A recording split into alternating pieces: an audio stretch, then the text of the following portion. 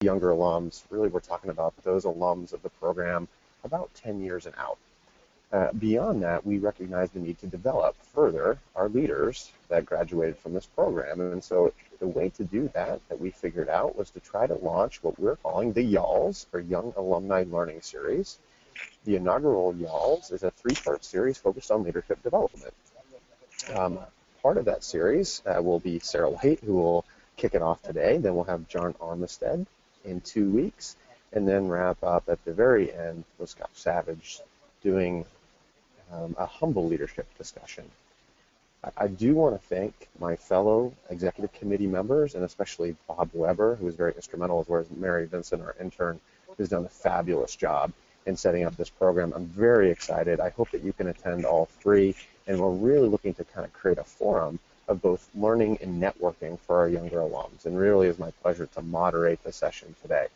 So rather than take up any more time with introductions or anything like that, I do want to go ahead and just turn it over to our first speaker, Sara White. As many of you know, Sara is currently a pharmacy leadership coach and faculty for the Pharmacy Leadership Academy. Sara has served as the Director of Pharmacy at Stanford Hospital and Clinics, as well as the Associate Director of Pharmacy at the University of Kansas Medical Center. Sara completed a bachelor's in pharmacy from Oregon State University and a master's from the Ohio State University, and her residency program at Ohio State University Hospitals and Clinics. She has served as an ASHP president and has received the Harvey A.K. Whitney Lecture Award. We are very lucky to have Sara, and it is my pleasure to turn it over to her now.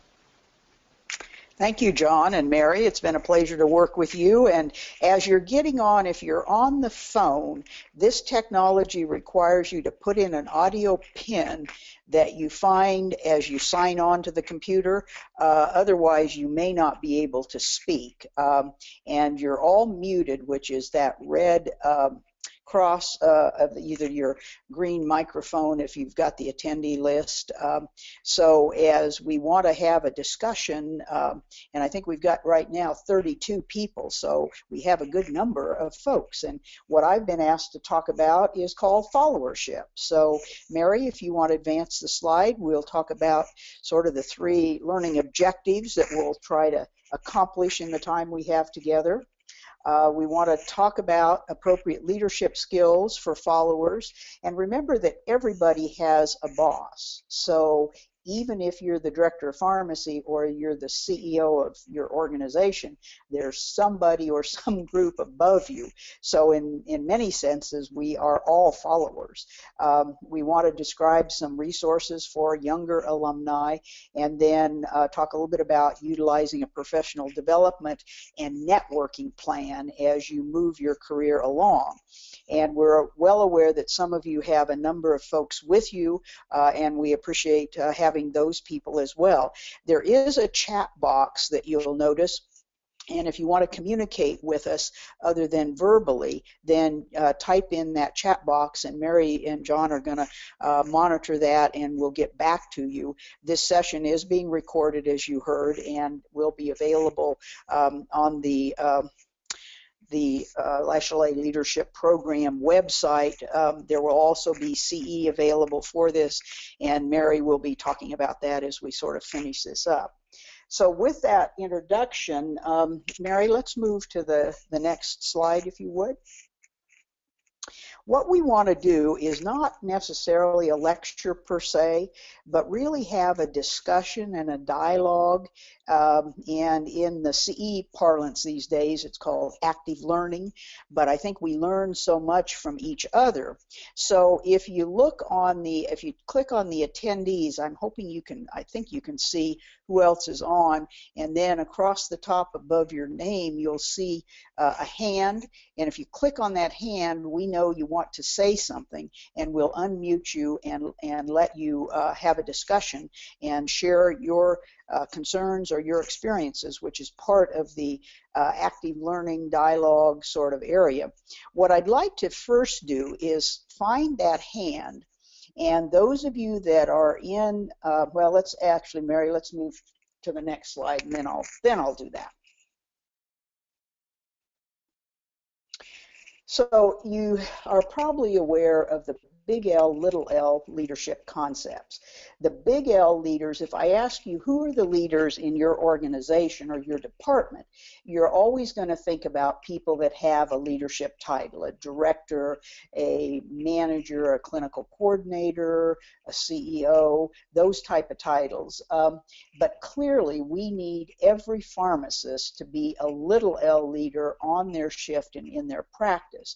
So what I'm interested in you doing, if you do currently have a formal leadership title, could be clinical pharmacist, I guess, as well, would you raise your hand by clicking the hand beside your name along the top? And we'll see how many folks we've got that are big L leaders. Okay, excellent.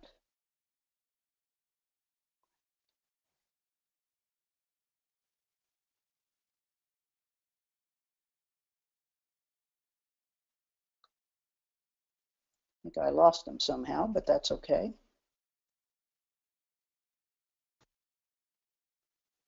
Good. We've got a good, okay, I see. I'm learning this technology too. Now I need to click them so they're all at the top. All right, now I'm functional with this. Remember, I went through pharmacy school on a slide rule, so using all of this is really an interesting endeavor. So we've got, 5, 6, 7 folks that have got their hands raised, so thank you for doing that. So, the big L, little L leader concept is sort of where followership comes from. So why don't we sort of start out with one more slide, and then I'm going to open it up to you for more discussion. So Mary, if you could, as I've thought about why is leadership crucial, and the sorts of things, and I've got Fred Eckel, I've got Roger Anderson, some other folks that Mike McGee, I think, some folks that have been around a while that have actually lived through many of these things that are listed on here, is how we really built hospital health system pharmacy, call it pharmacy service heritage. And clearly the big L leaders were involved, but I can assure you it was every pharmacist and every tech that made these things work and helped us with what the systems should be. So if you think about where we've really come from as a health system pharmacy profession, I remember the days when I first got into pharmacy out of school. Now, granted, that was, 69, 70 type, and we practiced in pharmacy school, actually role played how to not tell a patient the name of their medication because that was a purview of the physician. We knew we needed to counsel patients. We knew we needed to make the admixtures. The nurses were not compounding those appropriately. It wasn't their fault. They just didn't know the kind of chemical compounding that we know. We began to use pharmacy techs, pharmacists going on rounds for clinical pharmacy. I got to read one chart in pharmacy school, didn't really go on pharmacy rounds. Unit dose systems evolved. Now we have many unit-based cabinets, computerization, physician order entry, electronic medical records. And so the real challenge for those of you younger is where do we go from here and how do we really do that? And my point being that yes, the big L leaders were involved, but clearly I know the programs and most of these I was involved in as well in developing. It really was the frontline pharmacy folks, techs and pharmacists who knew how we needed to make these work and really fine-tuned them and made sure they worked. So, that's an important aspect. Roger or Fred, do you want to comment on this whole how we built health system pharmacy and what your experience is? Fred, why don't you go ahead? I've unmuted you and I'm going to unmute Roger. Can you hear me, Sarah? This is Roger. Yeah, go ahead, Roger. Does this work? Can you hear me? It does. We can hear both of you. Why don't you hear me? Why don't you go first? Yes, I can, Fred. Can you hear us? Okay. Yes. Okay. So Okay. I think we built it through a lot of people who are willing to work hard, put the needs of the patients ahead of themselves, and do some things that hadn't been done before. Yes, and it exactly. required people working together collaboratively to make things happen because none of us knew what we were doing. Yeah. That's a good insight. Thanks, Fred. Roger, go ahead. Yeah, I can just really kind of add to what Fred said, and he's absolutely correct. Many of us were getting into these programs without really a lot of, or almost no past knowledge of what they would be or would turn out to be. So it was really a creative process that just continued, and you know, we can give ourselves at Ohio State a lot of credit for some of these programs, because some of the earliest programs, particularly the Ivy admixture programs, were really born, pretty much born at Ohio State. And I can think of some of the seminars that we put on that helped to communicate and teach pharmacists all over the country over the next several years. So I think we're all on the same page here in how we implemented these and moved forward. Thank you both. Mary, let's go to the next slide. One of the things as I've taught and worked with residents is being a pharmacist and being a leader, we get in ourselves hung up with being the perfectionist that we need to be as a pharmacist. When we set these systems up, we didn't know, Fred and Roger are right, we weren't sure what we were doing, but we didn't let that stop us. And what I see people doing today is being too much of a pharmacist in the leadership mode and wanting everything to be perfect. And we never want to lose that on the drug therapy side. No question, we never lose perfection on the drug therapy side. But when you think about the leadership, and I've kind of, my gray hat is sort of the pharmacist, where the red hat is sort of the leader has to take risks, has to be willing to learn as they go, to make mistakes, which we never want to do with drug therapy. And so this let go of perfection, and if you really think about the scale that I've kind of put on there, there's good, very good, excellent, and then perfect is way off the scale.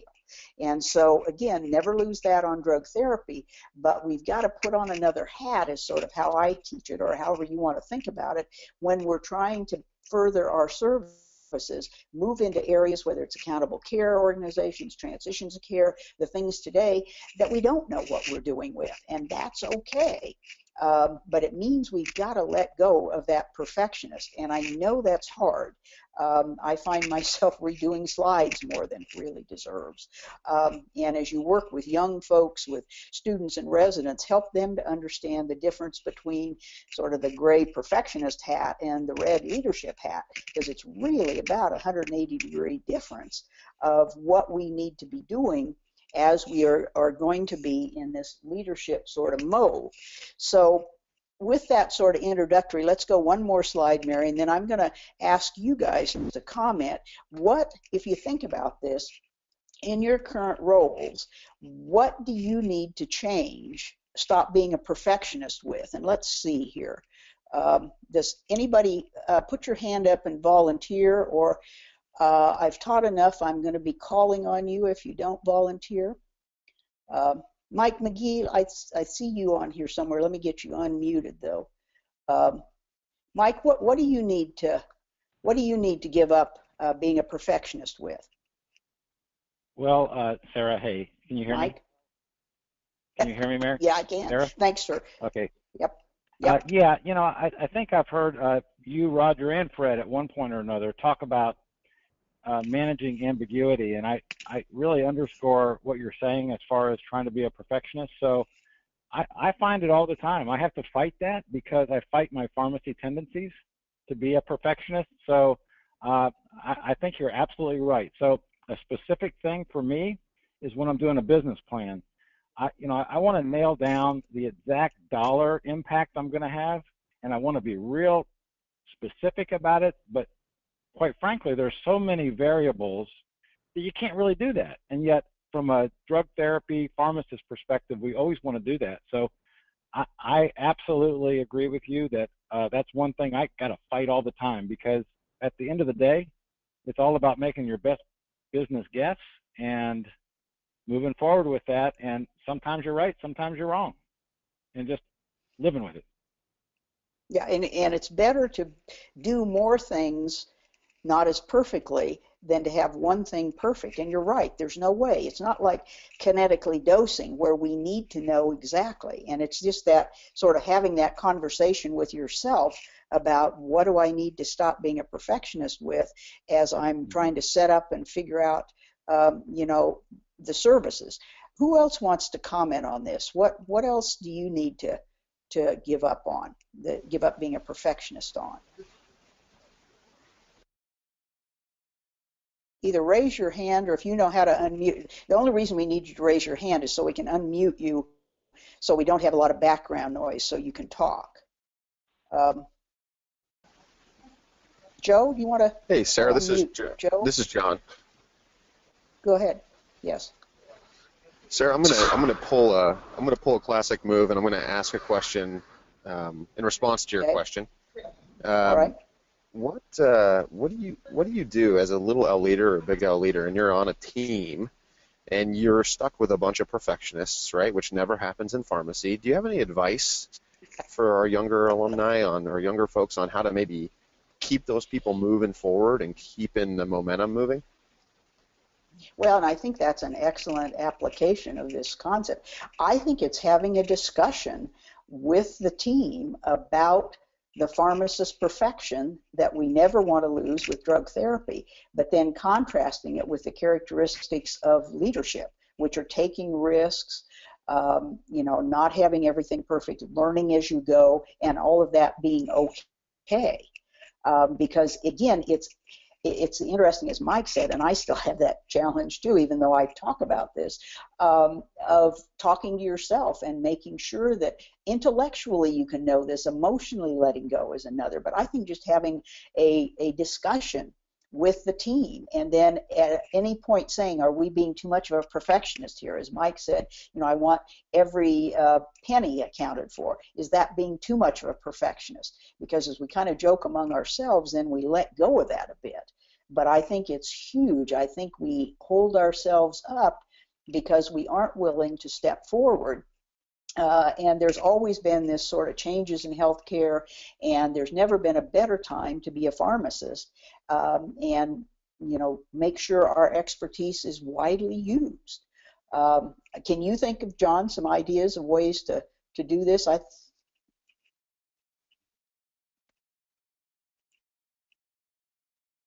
Yeah, and I think that's a great answer, Sarah. And for me, I found a little bit of success with actually that self-awareness piece. It's like, make a joke about, hey, we're all type A. We all want it to be perfect, but we also know that perfection is going to kill us. And so, the self-recognition and the knowing what each member of the team likes to be perfect at, and recognizing each team member's strengths and weaknesses as it relates to perfection, I think is really interesting, because then you can actually use those differences to the benefit of the project, where you might plug someone in on a particular issue and then maybe take someone off based on their tendencies for perfection. But I think the self-awareness and the team awareness is a great first step. Well, and I found I needed to give my staff permission frequently to challenge the status quo. Because, once upon a time, the decisions we made were valid.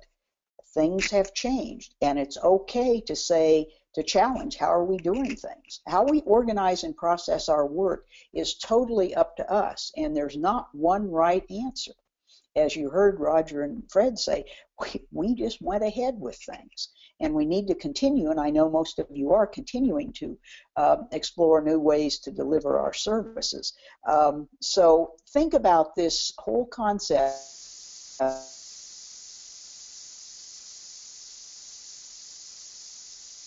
Try to solve it with yourself and then help others that you work with, because I think this is huge in terms of the whole profession. And never lose that with my drug therapy. Don't misread what I'm saying. We have to be a tad schizophrenic, and you never lose being a pharmacist. You're always a pharmacist, even if your total job is leadership. That's the underpinning of where you come from. But how you play that out and how you help the people around you and those that work with you is what's so, I think, super critical.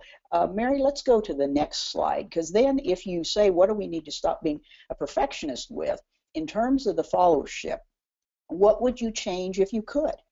And let's have some of you, just off the top of your head, what frustrates you about your workplace? What would you change if you could?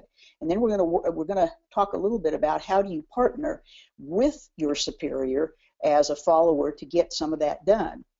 Allie, I see you on the call. Why don't you, as an second-year admin resident, what do you want to change in your current practice? What would you change if you could? And you're unmuted, Allie.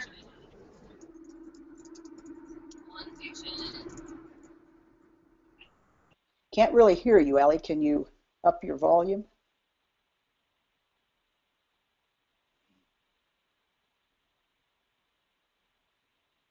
Go ahead, Allie.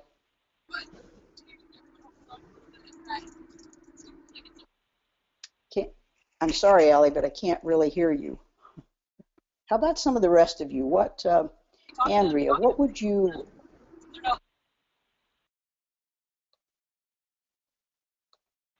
Andrea, what would you change if you could?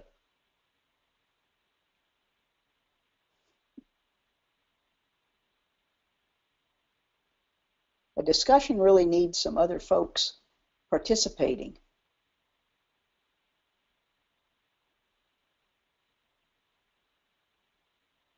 Carla, let me unmute you. What frustrates you about things you see happening? Or I'm sorry, Carl. I'm sorry. Carl Fink? You're unmuted.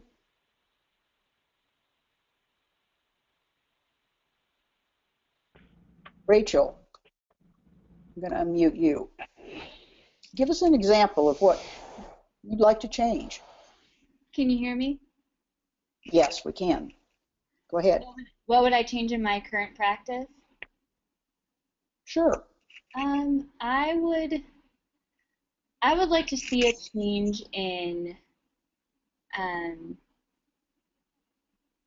would say two things that are coming to mind is a continual alignment of strategic goals to what we do in our current practice on either a daily or weekly basis, and ensuring that what we prioritize our time around is focusing on those main priorities that we have.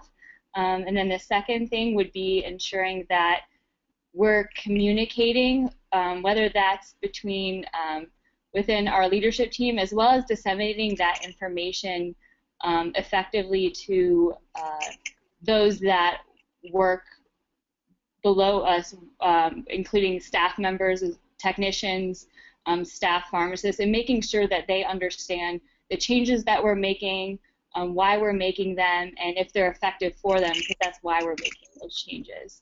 And just ensuring that that communication is getting to them in the best format possible.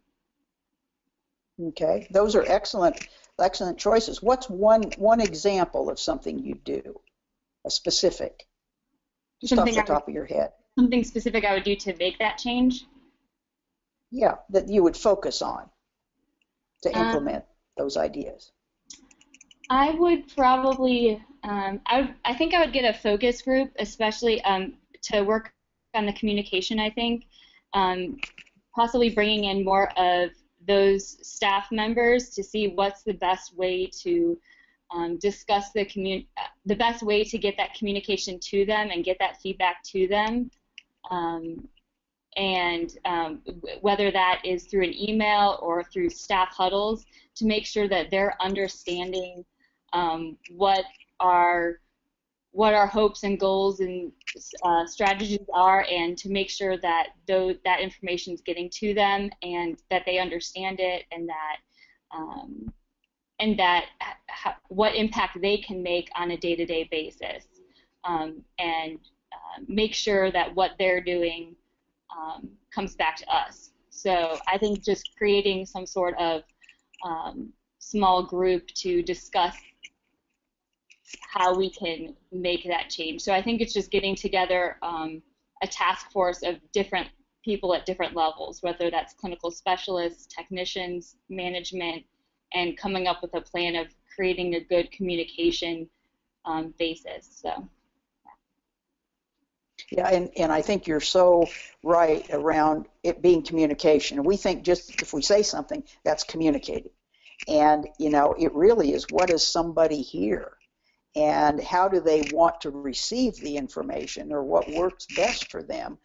As you've indicated, is it emails, or because we get so many emails, you know, what are the keys really? And getting their feedback and their participation in it is so critical, and that's followership. You know, you are a leader, you've got somebody above you, you've got somebody below you, and the whole communication is something that, again, we kind of do a little in pharmacy school, but not near probably what we should do. Do others of you have either comments on what you would change, or how to be more effective as a communicator? And I think what I learned is you've got to do it over and over again in a multitude of different ways, that everybody hears it differently, and there's so much information it can get lost. But you're right about aligning with the priorities in the organization and showing the frontline staff how that really impacts their job, what they're doing day in and day out, how that flows up through and not only helps the individual patients, but the entire organization. So this is a sort of, you know, thinking about what do you want to change. I mean, that's how we sort of figured out that the med-air study showed us that nursing was making a lot of errors because we were giving them stock bottles of drugs. And that's sort of how unit dose came about. And certainly the errors in IV admixtures and other things. So it's a way of jointly saying, where are the unmet needs? How can we change this? And learning as we go. So thank you very much. Excellent examples. Other people want to comment on what do you want to change and how you go about it? Hey, Sarah, this is John again. Yeah, go ahead. You know, this is such great discussion. It led me to think about a question maybe to pose to you and maybe the group is, you know, one of the things that I would change is that some of the best leaders that I've worked with know that in some roles they play the leader, and then in others they play the follower, just depending on the meeting or the situation. But some of the worst leaders think that they're stuck in the leadership role, and then they try to act like a leader the entire time, even though the specific situation may not call for that. And so you end up having this dominating personality that really stifles conversation. And so how would you then give advice, or how would you help people learn how to switch roles from leader to follower and then be an effective communicator in that role? No, and that's an excellent question. Why don't we benefit a bit from Fred and Roger, who've been in the profession a long time? Let me, Fred, let me unmute you. And how does one really learn to shift from, you know, the leader to a follower as needed? Go ahead, Fred. Roger, I think you're unmuted, so jump in. Or you guys have got yourselves muted. You may need to. Go ahead, Roger. Share with us your. You know, as you've been talking here, I've been thinking about. We're pretty much thinking about the leadership within our own departments. But the big thing to think about, and I always had to emphasize this to our own staff, is that our communication in our leadership role and follower role within the whole organization is so much more, sometimes more important, or just as important. And particularly as we have programs that involve nursing, for example, or medical staff, or even the financial areas. That's another area of focus that we have to many times do better than perhaps we have in the past. Well, and you might comment, Roger, on your experience, because you were able at MD Anderson. You talk about who your boss was and how you leveraged that reporting relationship. Sure. Well, it started off in much more of a traditional hospital administration reporting relationship, but maybe particularly after we had implemented our basic drug distribution, patient-specific drug distribution programs, and then started into our clinical practice programs, we made proposals to the executive leadership of the institution to move pharmacy more away from the typical hospital administrative line and more to the medical line. And in fact, in the mid-80s, we were able to move the department of pharmacy into a full clinical division, as it was called at MD Anderson, which then gave us a much different audience to be dealing with, and was very, very helpful to have particularly the physician leadership help us at times with things that in the past they might not even been aware that we wanted to do. So I think that the reporting relationship within pharmacy, as it goes down the path of much more clinical focus, I hope more and more institutions can come up with and have that kind of a reporting structure. Excellent. Thanks. Fred, go ahead. Well, I'm still learning this technology, so you know, it's interesting that at the same time that you're a leader, you're also a follower, which means that you've got to sort of be able to think in terms of what's the leadership function that I need to perform here, and what's the followership function I need to be performing in this situation. And that, that's something that you have to work at. And I think you work at it more when you can see yourself as a servant leader whose role is to facilitate others accomplishing their purposes. Anyway, at least that's the way I've sort of tried to build my career. No, I think you're exactly right. I think, the command and control and the dictator never did really work, and it certainly doesn't work today. And we all either win together or we sink together. And so it's your attitude, and how you position yourself. The other thing I just remembered is why I put that blank sheet of paper on this slide as a visual is we have over the years tweaked and added layers and layers of complexity to our systems. And, we were doing that in response to various things that happened. But, it might be time now to take some of your really young staff or residents and say, if you were to start from scratch, the blank sheet of paper concept, how would you set this little piece of this system up? Now, don't let them talk to the rest of the staff who will tell them all the reasons their more simplified approach won't work, but it would be helpful sometimes to just start from scratch so that the complexity would come out. And some of that goes back to what Rachel was saying about how does it align? How do we spend our time? Are we spending our time on the value-added things, both for the organization and the patient, at this point in time? And I'm afraid we just keep adding to rather than trying to maybe streamline or step back.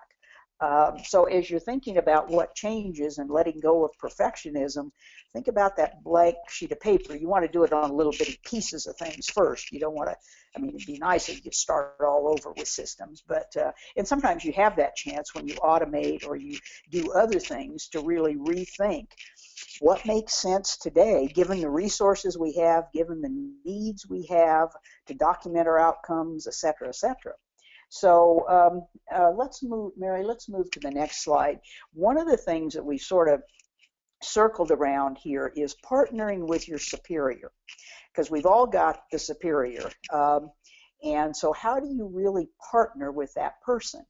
And it really is a partnering. It's not, you could say you report to, you do, but you need to really get to know that person and build a relationship with them. And you're probably going to have some potential generational differences. They may be or may not be, but generally are going to be maybe older and are looking at things a bit differently.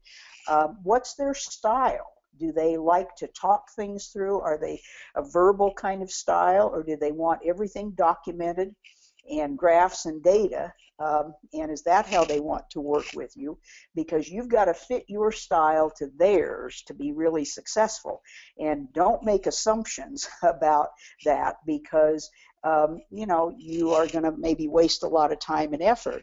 And establish common ground. What do they like to do? What are their priorities? What are they trying to achieve? And this again is that alignment that Rachel mentioned. How can you align what your superior needs to get done with what you want to do within the pharmacy? And get to know them, ask about their careers, where have they come from, more of the personal basis, and then the age-old, bring solutions.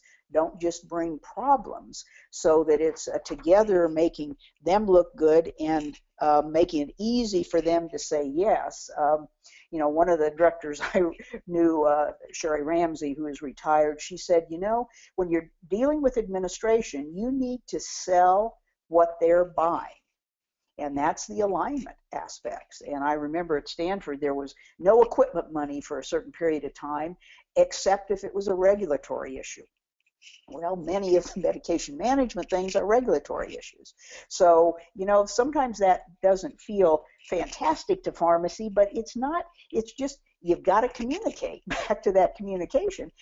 They want to make sure the regulatory bases are covered. You need certain things to get your job done. You're not lying in any way. You're just formatting it in a way that you work together as a partner. So think about this partnering with your superior to make them successful, and they will then help you be successful. It's just the typical human kind of reaction. The other thing I often talk about when I'm out with younger folks is how to disagree without being disagreeable. And, if you tell somebody you disagree, they're going to get defensive. So you're better off asking a number of questions. Explain to me your thinking, or tell me about, why you're thinking this way. Have we considered? Bring me up to speed. Because by asking questions, you're continuing the dialogue, continuing to have that communication, and you will learn some things in the process. And you can get around to saying, what if we did it this way? Without saying, I disagree with you or you are wrong, and getting them into a defensive mode. So learning to sort of, I guess, weave through some of those sorts of aspects is this leadership finesse. And it's really a challenge teaching. It's best observed, I think, from role models. And, I credit the 2 years at Ohio State seeing Cliff finesse a lot of things, and learning that, there are many different ways to get done what you really need to get done. And you don't need to take it head on, and you don't always need to go A to B to C if you can go around the corner in a better way. And a lot of that is the Ohio State philosophy.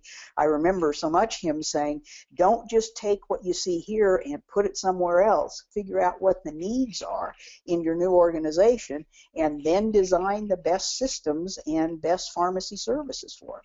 So comments about this partnering with your superior. Because again, there you're the follower. Even if you're the director of pharmacy, you've got somebody above you, and it gets my experience is it gets trickier as you are the director, because those above you may or may not even have any health care.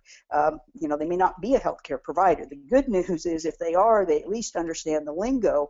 I reported at Stanford for a period of time to the patient care services person who was a director of nursing. Good news, she understood the lingo. The bad news is, she had her sense of what pharmacy should be doing. If it's the administrative types that maybe don't have any of the health care, then there's an educational mode that you're needing to do in partnering with that superior. Same thing if you're a clinician and the person you're reporting to doesn't really come maybe from the clinical pharmacy background. How do you work together, and how do you partner? So comments or questions about this sort of aspect? Allie, did you get any of your audio to work? Comments? Or anybody else? Comment on partnering with your Your superior? Okay, go, Pam. Whoa, I've Sarah, got I know good. we have some people who have some challenge. Yeah, Oh, yeah. Sarah, are you there? Go This is ahead. John. I just want to let you know we have some people who have a challenge with the audio Okay. pin, and so they may not be able to talk. And so we'll kind of work around that and do what we Okay, can. Jet, I'm sorry if I mispronounced it. Go ahead.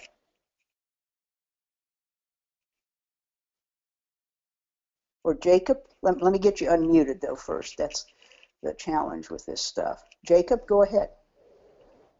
Yeah, the comment that I had was based off earlier on one of the things that you said, and it all kind of connects on what I would change. You know, in my role now as the chief of pharmacy at the Portland VA, one of the experiences that I've gained that didn't have prior was dealing with the unions, and that would be something I wish I could change, was to remove the unions from my facility so I could directly interact with all my employees. But you know, that's not in my control. And so, you know, one of the things that I've continued to do to change that and to partner with my superiors is twofold, is working with our union leadership as often as possible to build a positive relationship, to create a forum to actually communicate directly with my employees versus through a middleman. And in doing so, that's a one-on-one relationship, but it's also, as you said, aligning with your supervisors and the other folks in the institution who have a similar need and want, and making sure that we're all on the same page as we go forth and have a same voice as a facility leadership, that we know that the message that we're speaking is the same message that our superiors are speaking, as we're trying to mend a broken relationship right now to make it improved, to then have better outcomes on implementing our programs. And so I think that kind of connects both of your slides that we've been trying to do here. Yeah, and that's an excellent example of, you got to assess your situation, and it's never going to be ideal, so how can you make the best of it? And, you know, that would be a great article sometime, how to work effectively in a union environment, because a lot of people have that challenge. That's great. Thanks for sharing. Julie, go ahead. One of the things that I've, based on what's been discussed before and what I currently do, is I work as a liaison between pharmacy services and our own physician practices, which has been a new position for the last 15 months. But my experience has taught me is that you can't always approach everything just from your perspective of pharmacy. You actually have to learn, what the nursing perspective is, what the business office is, what the physician's perspective is, so that you can effectively work towards creating solutions to meet needs. Even if it is a medication-related item or program or thought, you still need to come at it from everybody else's perspective, or have at least an understanding so that you can work towards a solution. Yeah, and that's an excellent observation. I remember when I set up Unit Dose at Kansas, going up and administering meds with nurses, and boy, did I have a different perspective of what we needed to do. So you're absolutely right. Walking in the other people's shoes is a phenomenal way to be more effective and influential and partner. Great comments. Thanks, Pam. Go ahead, Julie. Just one more thing to add. I also think that you can't always you can't always come into a conversation assuming that everybody has the same level of understanding that you do with regards to an issue. Asking other people have already said this, but asking clarifying questions, that type of thing. Even abbreviations, we all use these acronyms all the time, and I found in my career that one of the main things I do is just ask, what does that mean? Yes. No, that's exactly, and even within pharmacy, we don't often. So yeah, you're exactly right. And those are keys to effective communication. Fantastic. Pam, go ahead, Pamela Allen.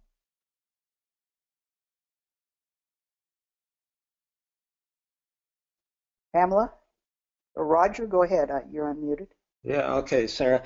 I mentioned before the relationship of having the superior be towards the medical staff side, but I think I mentioned that the relationship that you have with the chief financial officer is also extremely critical. And I used that during the time when I was doing a study, actually, for my doctor of public health degree, where we were evaluating from both an outcome and a financial basis the value of our clinical specialists being assigned full-time to the clinical services. And by the time that he was actually on my committee, and by the time we were done, he understood more about the value of pharmacists than I think most of our physicians did, although they were very knowledgeable of that and supportive of that too. But we actually had a time when consultants came in and wanted to cut positions that really weren't involved with doing dispensing of certain number of doses.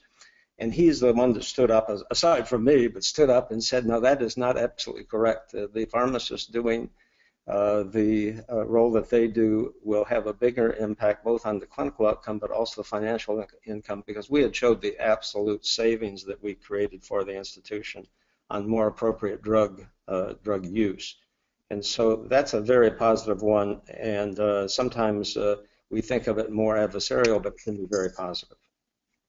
Well, and that's partnering with them, and you're absolutely right. Most people want to stay away from the finance folks, and so if you show an interest and you share with them what you're really doing, some of the examples of the impact that pharmacy makes, then they become your ally.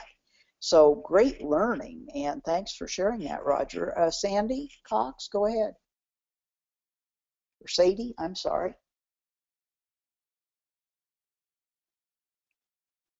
Sadie, not really hearing you. Brigitte, did you have a comment? You're unmuted.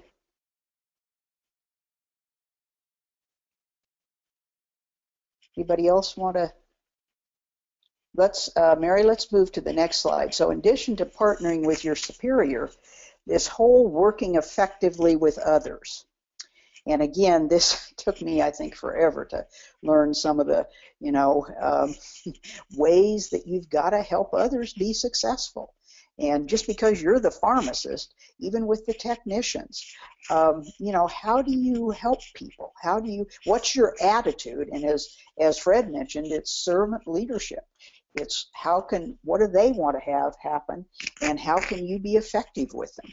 And so often I think we think we're the pharmacist, and yeah, that buys us something, but it's really our ability to relate to other people and build relationships, as you've just heard talked about, that will enable us to be effective because we know what the other people need, we know how we can handle it, and how we can work with folks. And again, we do a little of this in the clinical rotations and things, but a lot of it comes once you get into the work world of seeing observing other successful people and see how they do. If you attend a lot of meetings, watching the human dynamics in meetings, is the person that throws a temper tantrum, is that the best way to handle a situation? Or I remember when I was on the ASHP board for a number of years, Joe Otis, the previous exec, he wouldn't say much. But towards the end of a discussion, he would ask one or two questions, most of the time clarifying, but it would really switch almost the entire sort of discussion. So you want to build your repertoire of ways of dealing with situations effectively to be influential. And it's all about working effectively with others and huge relationships, not only with physicians, but with nursing in terms of their need to use our medications, whether they're in automated cabinets or whether they're, however it is to get their jobs done. And having that personal relationship with those key people, like Roger talked about with the finance people, are so key to having an excellent pharmacy service for our patients. So comments that people have about working effectively with others in their organizations. And certainly as you have residents and students, this is an area you can really help them with in terms of what does this mean? How do you really get that translated into something that's effective within the practice environment? Hey, Sarah, this is John. Yeah, go ahead. We're getting close to the top of the hour, but go ahead, John. Yeah, we have about 8 minutes left, but I do want to chime in on this one. And one of the lessons I learned, honestly, to be really effective in working with really anyone, your superior, someone who reports to you, your peer, is to really spend some time investing in getting to know them on a personal level. I had a really interesting situation when I was working at Duke where I had an individual who was really opposed to one of the programs we were trying to implement. And immediately was very defensive. And once I took the time to get to know that individual and actually found out that he was a cyclist, he likes to ride bicycles, and so I invited him out and we rode a few times, all of a sudden his demeanor thawed.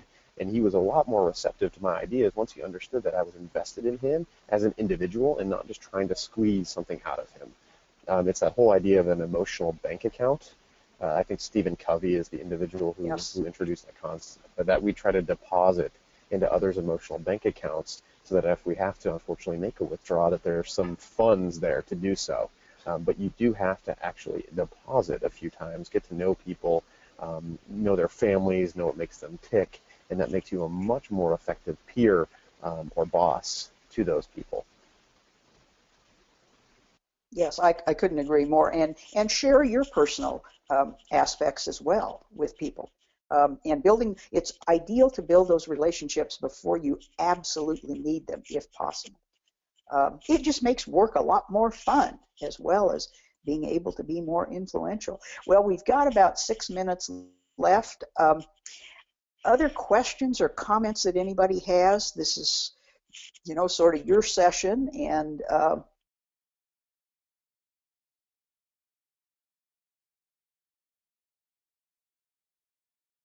reason to. Yeah, go ahead, whoever's unmuted. Sarah, I unmuted myself. Raise your hand, we get you unmuted. I'm going to go through and unmute everyone, and so then whoever can talk and their phones work can talk, and then we can go from there. And the reason we usually keep you muted is because of background noise. It's the most awkward part of this kind of. And Mary, you might want to briefly talk about the CE, how they're going to get that, what they what they need to do. Do we have someone who wants to contribute to the conversation? Small window, right?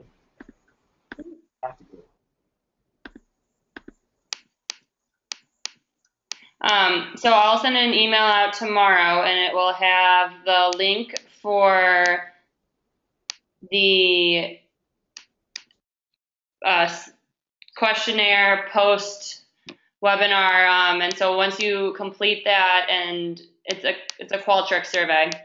Once that's completed, then you will receive your CE. There's also a place on that survey to give feedback. I know that there's been a lot of issues this webinar with phones not working and there not being the audio pin. I'll speak with GoToWebinar and get that figured out. But any other suggestions you have for this Young Alumni Learning Series, for our next series of the 3 webinars, topics, suggestions, anything, please let us know. As we develop this series for young alumni, we really look for you guys to shape what you want to see. So any other? And again, these are being recorded. So if in the future you aren't able to attend, you can listen to them. And I need to draft some post questions, and that would be answering those would get you your CE in the future for if you're not attending it live. But most of you are unmuted, so are there other questions you have or comments in the few minutes we've got remaining? We appreciate your attendance, and hopefully it's been helpful to you. But Sarah? Just speak up. Go ahead. Hi, this is Pam Allen. I had a unique boss. At least I think it was kind of unique, but some other people may have had the same experience. I had to ask him 3 times for just about anything I wanted. I think the first time he wanted to know that I was serious. So I had to come back a second time with more detail and more explanation. And usually by about the 3rd time, several weeks later, it was more his idea than mine, and he would approve it. So I thought it was an interesting approach to trying to justify new programs, new processes, and it was just, I think it was very effective on his part. If I was serious, I was going to come back. Right. Well, and I've heard some of my friends who are married say that's what happens with their husband. Eventually it becomes their idea to do something. So again, as Cliff would say, whatever it takes to get done what you need to do. And once you figure that out, then, and again, he was, as you say, fairly smart, because then if somebody wasn't serious about it, they wouldn't come back. So Roger, go ahead. I didn't have anything else, Sarah. I had the mute. Okay. I did the mic. Other than to say, I think you've done an excellent job, and Thank you. appreciate the younger people allowing some of the older people to join in today. Well, I think we benefit from everybody's experience in this, and it's certainly a journey, and we're turning it over to you guys. The profession is in good hands, and we're going to be your patients pretty quickly here, and we're going to be demanding excellent pharmacy services as we get into health systems. So go ahead, any of you that got your hands raised, you're all unmuted, so just go ahead, jump in. Any final comments? If Well, not, we Sarah, appreciate I think we're coming up on time. Definitely want to be respectful of that. I do want to once more thank the Lashley Leadership Program, the Executive Committee. Also want to thank those folks that maybe aren't associated directly with the program jumping on the call. Part of Cliff Lashley's legacy is trying to educate all and trying to spread those leadership lessons beyond just our own alumni. So you are definitely welcome for further webinars, and happy to have you. And then finally, I want to thank Sara. What a wonderful job. Great way to kick off the series. Really looking forward to how this continues the next 2 webinars. And for those of you who have registered, just a reminder, 2 weeks from today, same time, you'll get the links and all the webinar registration information to join 2 weeks from today, where we'll hear from John Armistead. So with that, I want to wish everyone a wonderful rest of the day, and thank you so much for your time and attention. Thank you. John and Mary, why don't you stay on for a minute?